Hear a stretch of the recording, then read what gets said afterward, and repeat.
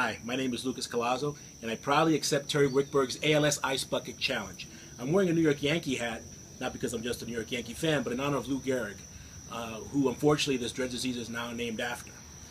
He was former Yankee captain, known as the Iron Horse, and a one-time Columbia College student.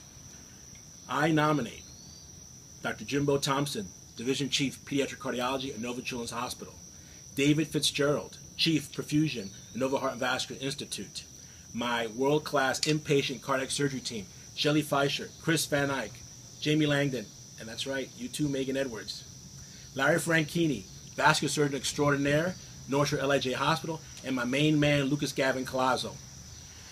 The ice is locked and loaded. Let's do this. Drum roll, please.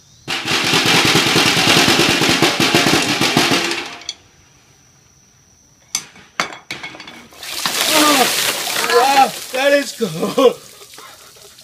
You have 24 hours. Good luck. Oh my God. Oh, that's so cold. Oh my God, that's so cold.